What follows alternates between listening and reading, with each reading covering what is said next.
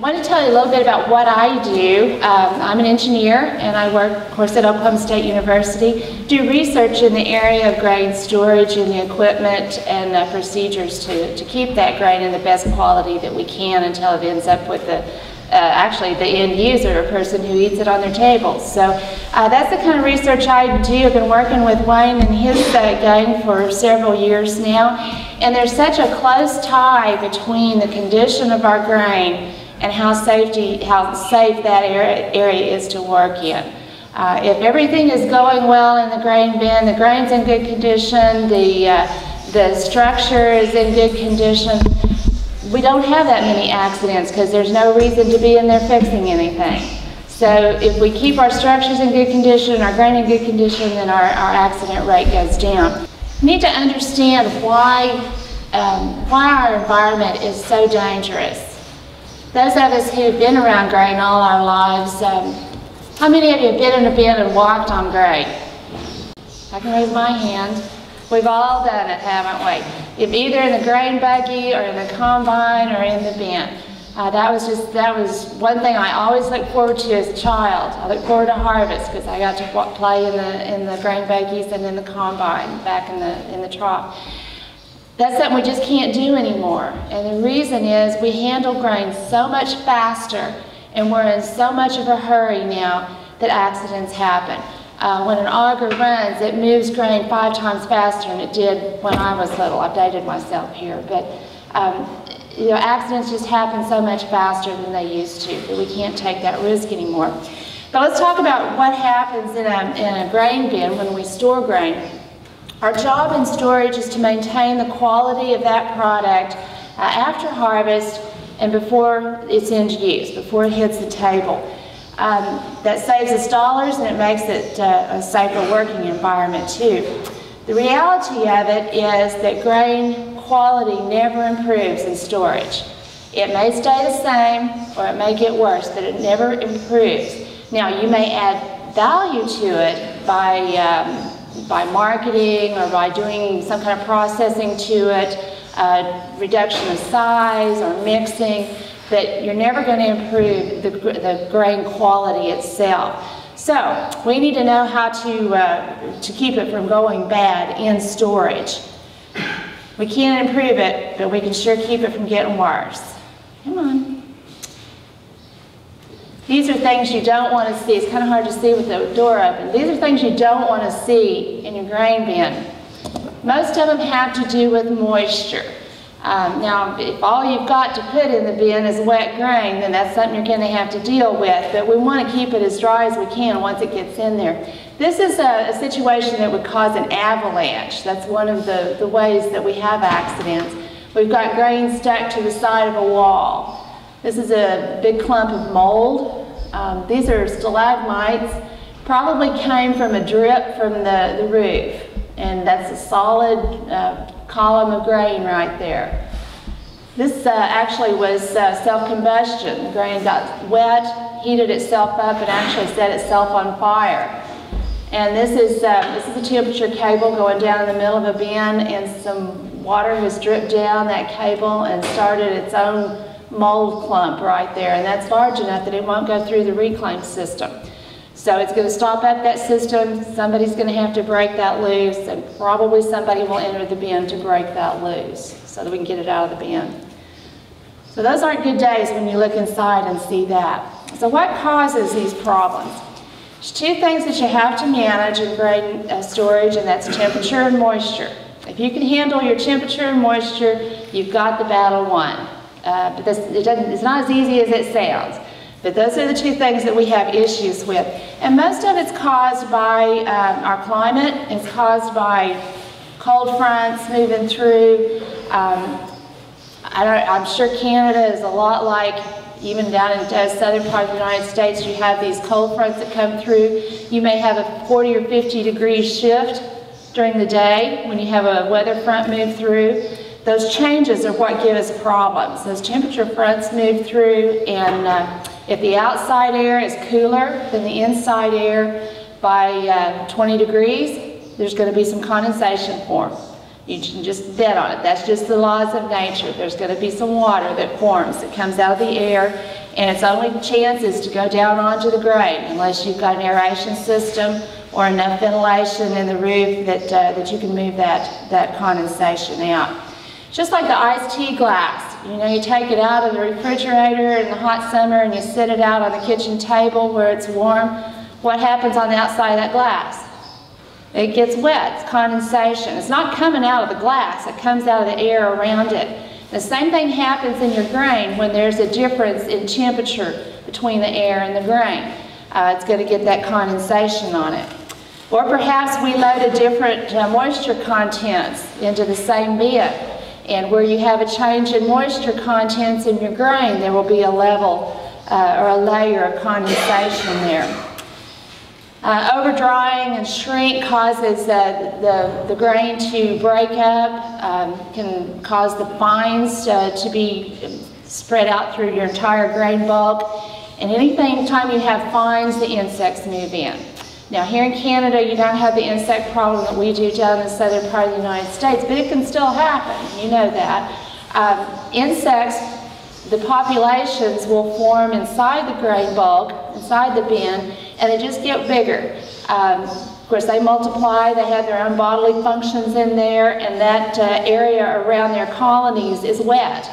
And it heats up, and that just grows, and then the mold starts, and then all of a sudden you've got a problem down in the middle of your grain bin that you didn't even know you had. Wayne was talking about the convection currents within a bin, and if you've ever been particularly in a concrete bin, if you sat in there on top of the grain, up at the top, there's enough air moving through there, and that's a convection current that it'll blow your hat off in some cases. It really moves a lot of air through there, and it's just a temperature difference that moves that air through the bin. Well, what that does is it takes, if there's any moisture any place in that bin, it takes it and spreads it through the whole bin. So instead of just one area of a problem, now you've got moisture through the entire grain. So that can give us some problems. You notice the clothespin on this guy's nose here. The best sensor that you have to notice a problem is right here on your face. We all know what good grain's supposed to smell like. Okay? If it doesn't smell like that, you've got a problem. You need to figure out what's causing that odor. We can have hot spots down in our grain, and some products will do that on their own. Canola, I've seen a few fields of canola as I came up yesterday. Canola is one of those products that will heat itself for about a month after harvest. It continues to respire for 4 to 6 weeks after it's cut, and that physiological process makes some heat. And that heat gets trapped down within the grain, and that will cause some mold to form. And in the case of an oilseed like canola, that causes the oil in it to go rancid. And then here in Canada, if it's over, I think 1% free fatty acid, they're not going to buy it from you. So that's the problem that we have with that particular product. Moisture migration, maybe you've got a leak in the bin. Heaven forbid that we didn't maintain our bins and we got a bolt hole that doesn't have a bolt in it, and we're leaking water into the bin, and maybe we don't even know it until we start to unload that grain. And then we've got a case where we've got an avalanche possibility on the sidewall. So those are all things that are related to moisture and temperature, things that we need to be aware of in our bin, and those are the things that are going to cause us problems that can eventually lead to an unsafe environment. As a manager of grain storage, you need to be familiar with the product that you're storing and its balance with relative humidity and moisture content. Every grain has its own set of laws where if you have a relative humidity and a temperature of the grain, there's a point at which they were balanced, where no moisture goes out of the grain and no moisture goes into the grain. And that's that you want to keep your product as close to that balance as you can. You do that with aeration and then the dryer before you put the crop in. But this kind of information is available on the web for every product that you'd ever want to store. Corn stores a little bit wetter than soybeans does. Wheat is very forgiving. You've got a big range in there that's safe storage for wheat. Take-home message is that the warmer the grain gets, the drier it needs to be to store safely.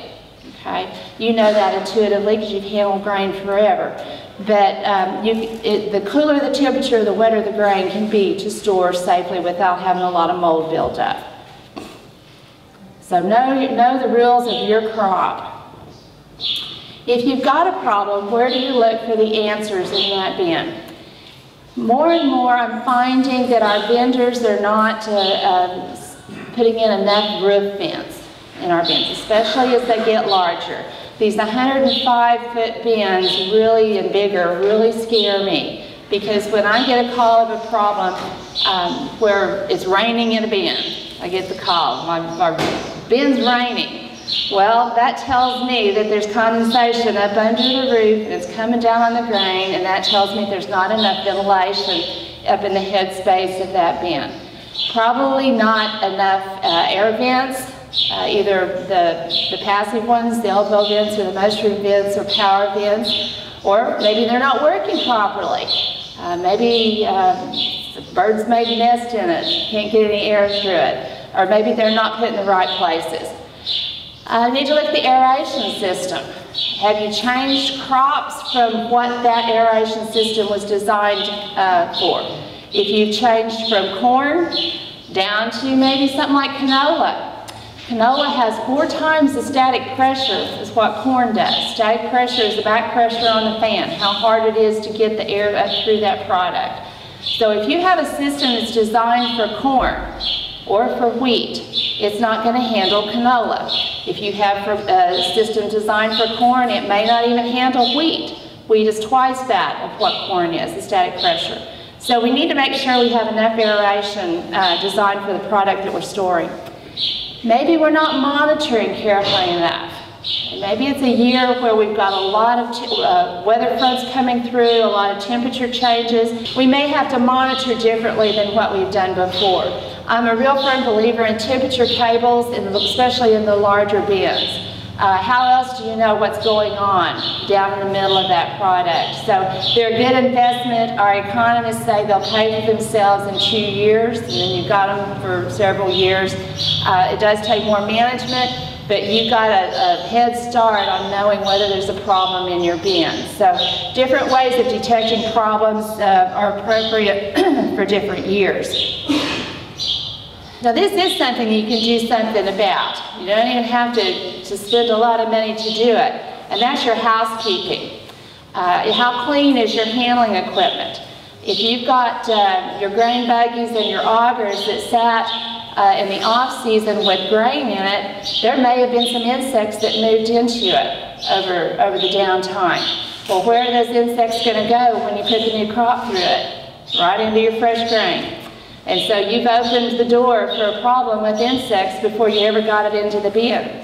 Or maybe there's some fines or some, gosh, heaven forbid, weeds growing into that grain buggy. Would never happen to anybody in here, I'm sure, but I've seen it happen. And so we've already got some foreign material that goes right into our new crop. So get out the brooms and get out the scoop shovels and get out your shop vacs and do some sanitation.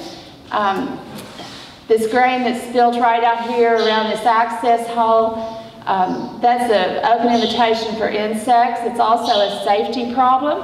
Down in the U.S., of course, we have to deal with OSHA. If OSHA were to come out and see that, they would write a ticket for it. Because it's a safety hazard, there's a slick surface there. There's grain spilled. That's going to cost us some money right there just from a fine. Get down and clean up the old grain out of these bins. That's a good place for trash and insects to harbor for the next year's crop. Use your pest prevention, your sprays, your external sprays. Make sure you've got the weeds taken down from around the outside of bins. Helps with the rodent problem. I see we've got a bunch of rodent traps around the buildings out here. That's really a good management practice. Now, I know nobody in this audience would ever do this, but I've seen people who do. In fact, I've done it myself. Shame on me. Got that last truckload come in, and gosh, I know I can get it in that bin. Well, I've just created a lot of problems for myself up here, because if I have any condensation coming off that roof, which I know I'm going to have, in a steel bin especially, where's that condensation going to go? Right down into my grain. That's the only option it has. Even if I've got good roof bins, I don't have enough headspace there to move that condensation out. So I have really made a problem for myself right here by overfilling that bin. Should never go over the sidewall height, the eave height here. This should all be headspace. Another problem that we have when you have a peak on your grain like this is that your aeration system doesn't work as well. Where do we usually have problems in the bin? Where's it? The center at the top, isn't it? Always. This is why. The fines go to the center in the top. Trash goes out here to the sidewall. The fines go here to the middle. Well, this is a lot of back pressure on that fan. So the air is going to take the path of least resistance, kind of like your teenage kids take the path of least resistance. Air does the same thing. It can get through this grain a lot easier than it can get through this grain. So the place where we're going to have the most problems gets the least benefit from the aeration system. So if we level this top surface, that helps. If we were to core this grain, and by coring I mean every time you put a load in, take just a little bit back out, that levels that top surface, and it also pulls these fines back out. And then you can redistribute them out into the bulk, or get rid of them if it's bad enough that you don't want to put it back in there. When we do aerate, we need to move that temperature front all the way through that grain bulk before you turn your fans off.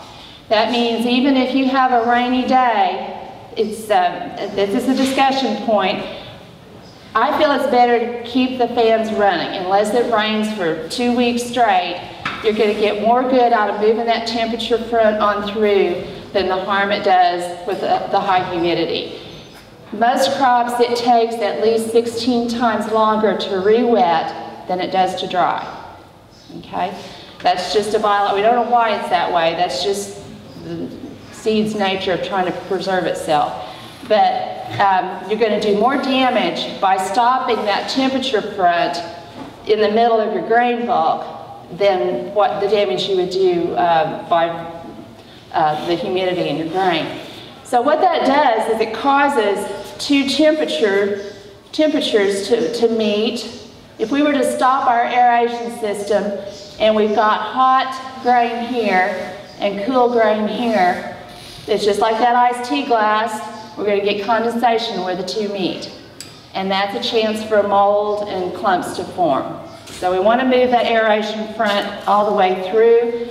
How long is that going to take? If you've got 1/10 of a CFM per bushel, it's going to take about 150 hours of fan time. If you've got 2/10 of a CFM per bushel, it takes half that. If you've got 3/10 of a CFM per bushel, it takes 1/3 of that, or 50 hours. So you can kind of, that's a rough guess. So certain times of year it's faster, but that's a rough guess that would help. Get back to sizing these roof bins. This is just so important.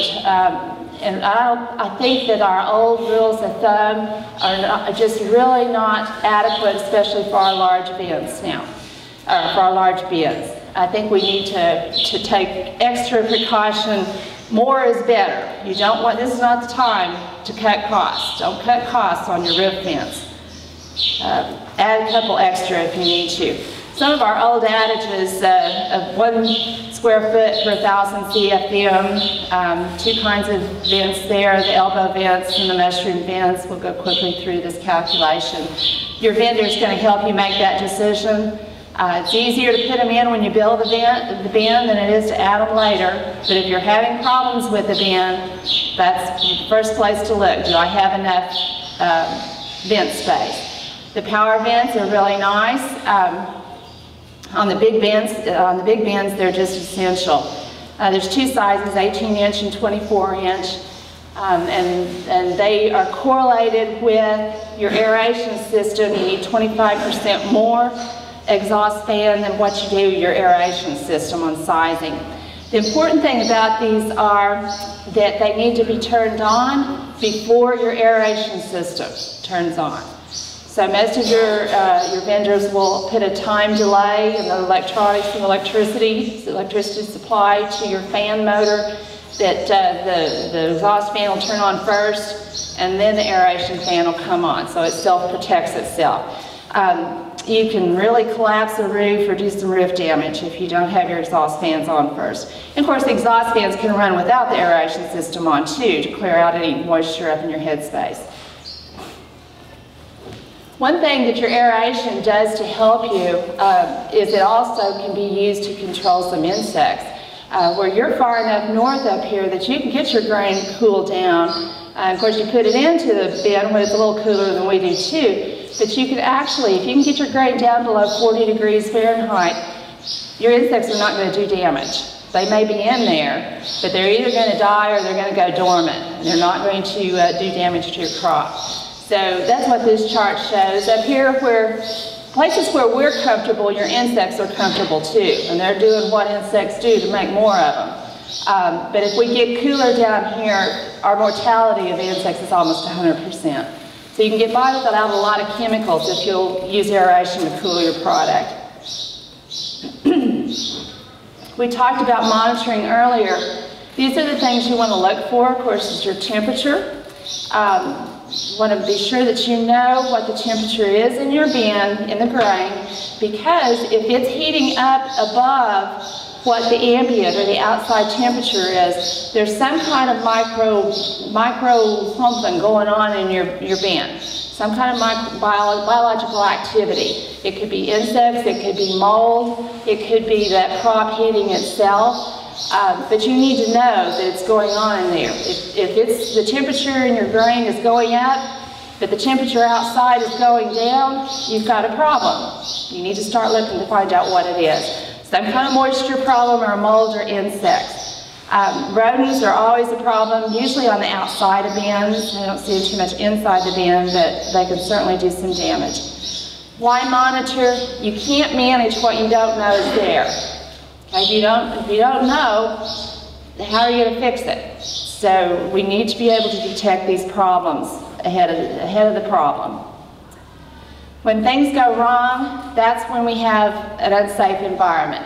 That's when we get the bridging. Corn is really susceptible to bridging. Avalanches can happen in any crop. The avalanche is where you've got the grain stuck to the side of the bin. But the key is, if you kept that grain in good condition, you know what's in your bins, even if you know that it's in bad condition, you can take the precautions to keep yourself safe. If you have to go into the bin, I'd like to say we won't ever have to go into a bin, but we all know eventually we do. And so if we know there's a problem in there, then we know how to keep ourselves safe. Saves lives and saves dollars too when you go to market your product.